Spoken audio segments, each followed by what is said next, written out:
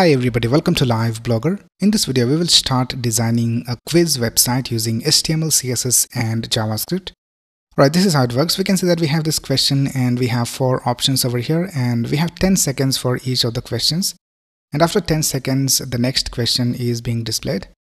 And then we can select one of these options. So I'll just select a wrong option.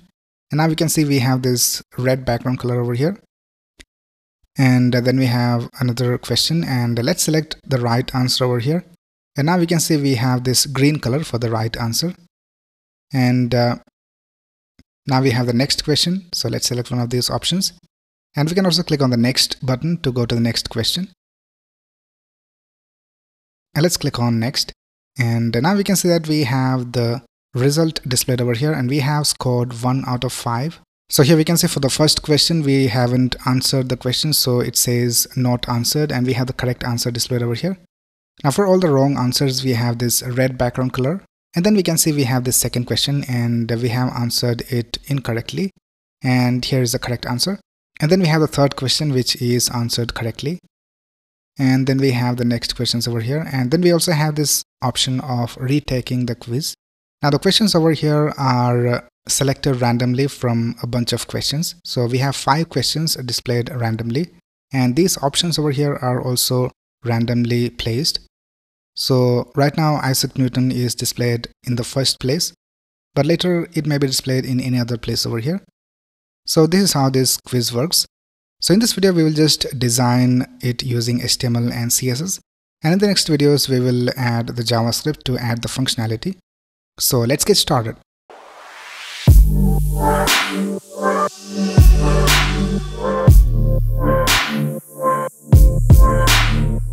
Alright, so here I have created this folder called quiz, and I just opened it with VS Code. Now let's create the necessary files. So let's click on new file. Let's create an HTML file. I'll just name it index.html. Let's create a CSS file. I'll just name it style.css. And let's create a JavaScript file. I'll just name it main.js.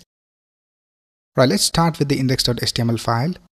Now in VS Code, you can just type exclamation and press tab, and you'll have this basic HTML5 code.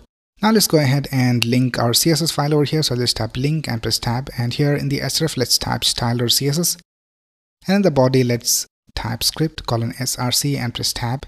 And here let's type main.js.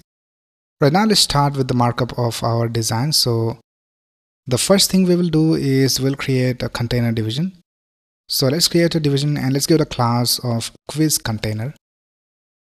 And in this, the first thing we need to have is this heading. So I'll just copy this heading from here, and let's create an h1, and here let's paste the heading. Right, now the next thing we need to do is we need to create this timer. So for that, let's create a division with the class of timer, and in that we need to type time left, and by default it will be 10 seconds. And the next thing we need to do is create this question. So for the question, let's create an h2 and let's give it a class of question. And I'll just copy this question from here and let's paste it over here. Right, now the next thing we need to do is add the options. So here we have 4 options. So let's create a container division for that, and I'll just give it a class of options. And for each of the options, let's create buttons. And I'll just give it a class of option. And let's go ahead and add some options over here. I'll just type Jane Austen, and I'll just copy this 3 more times.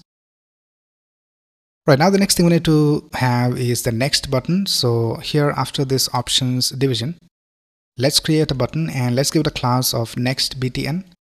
And here let's type next. Right, that's basically it with this screen right here.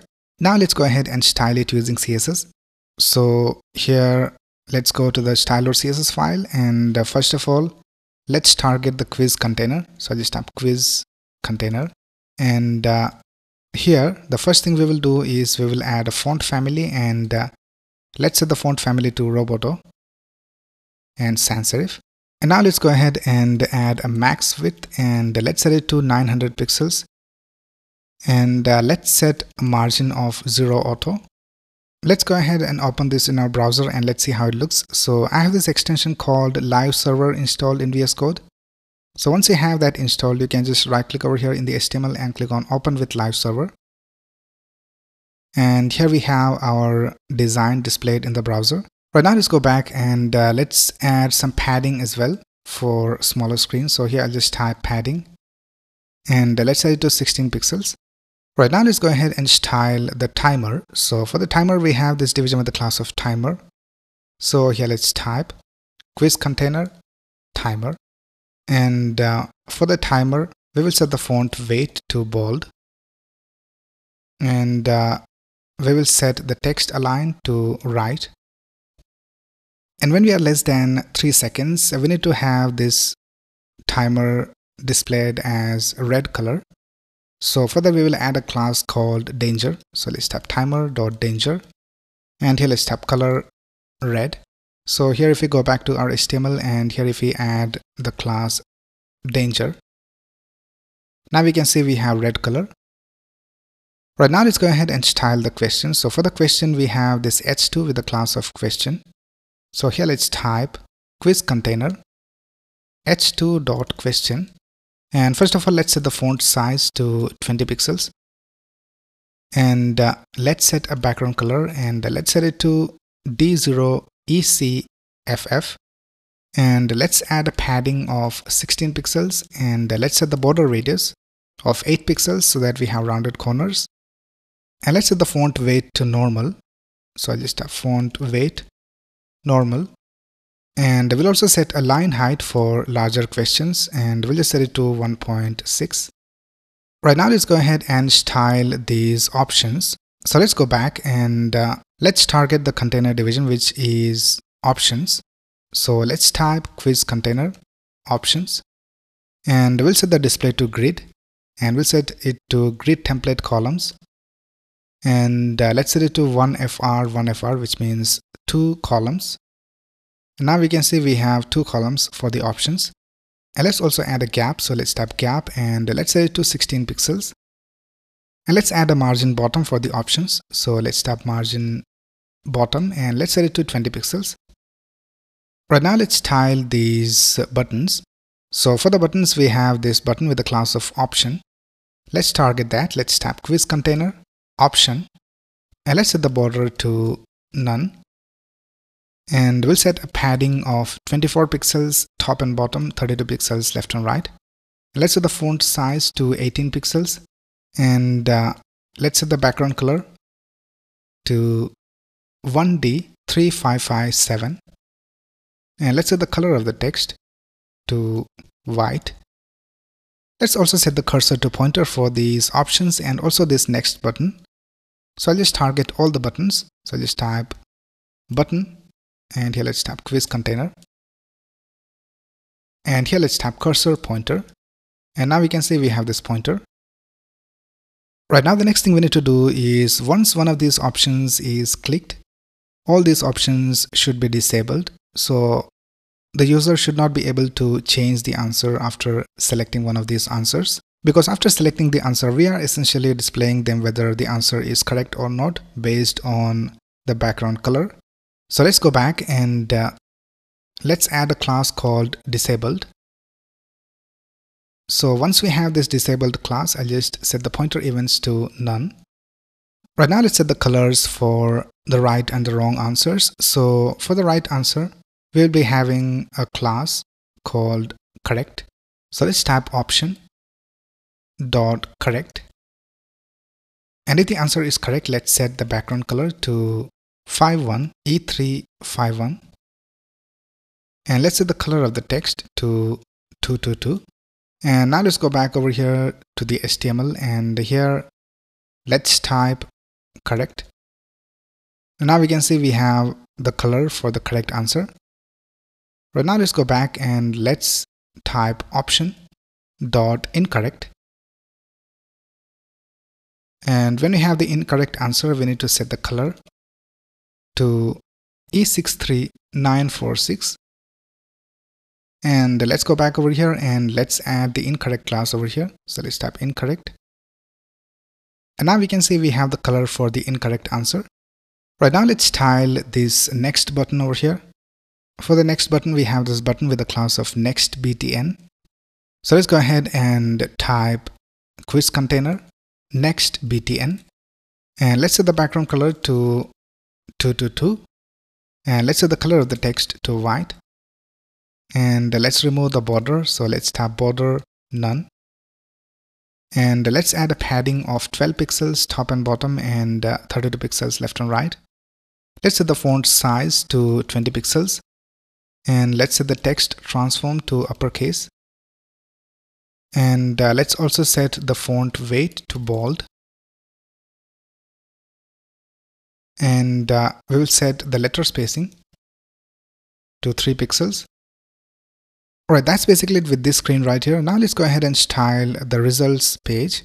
So let's go back to our HTML, and here let's add a new division, and let's give it a class of quiz result, and in that let's go ahead and create an h2, and here let's type you have scored 4 out of 5. Now when the quiz result is displayed, this should not be displayed. So for now, let's go ahead and hide this. So here for the quiz container, I'll just set the display to none. Right now, let's go ahead and add the questions. So here after this heading, let's go ahead and create a division with the class of question container. And in this, we need to have the question and the user's answer and also the correct answer. So let's type question, and here let's add the question. So I'll just copy this same question from here, and let's paste it over here. And now let's add the user answer. So let's create a division with the class of user answer, and here let's type your answer, and here we can add the answer of the user. So for now, I'll just type not answered, and then we need to add the correct answer. So let's create a division with the class of correct answer, and here let's type correct answer, and here we can add the correct answer. Now in the same way, we need to have 5 of these question containers because we have 5 questions in our quiz. So let's copy this, and I'll just paste it 5 more times. And here we can see we have 5 question container divisions. And in the end, we also need to have a button, and let's give it a class of retake button. So this will be the button for retaking the quiz, and here let's type retake quiz, and we will add the same styling that we have for the next button for this retake button. So here let's type quiz result retake btn, and now we can see we have the same styling added over here, and we'll also set the cursor to pointer. Right now, when the answer is incorrect, we also need to add a class over here so that we have a red background color. So here I'll just type incorrect. Right now, let's go ahead and style this. So here in the style.css file, let's type quiz result, and let's set the display to flex and flex direction to column, and we will have a gap of 24 pixels between the elements. And let's set a max width of 900 pixels, and let's bring it to the center by typing margin 0 auto, and for this also let's set the font family to Roboto sans serif, and let's also add a padding of 16 pixels. Right now let's target these question containers. So let's type quiz result question container, and we'll set a padding of 12 pixels, and let's set a border of 1 pixel solid light gray, and let's also add some gap between these elements. So let's set the display to flex direction to column, and let's set a gap of 10 pixels. And for the incorrect answer, we need to have a red background color. So let's type quiz result question container dot incorrect, and let's set the background color to E63946, and we'll set the color of the text to white.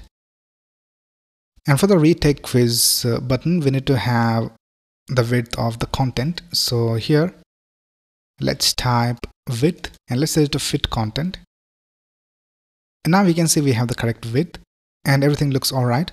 So that's basically it with the styling of our quiz website. From the next video, we will start adding the functionality using JavaScript. Alright, so that's basically it for this video. If you have any doubts, you can ask in the comments below. And if you like this video, please click on the like button and subscribe to this channel to get the latest video updates. Thanks a lot for watching. Have a nice day.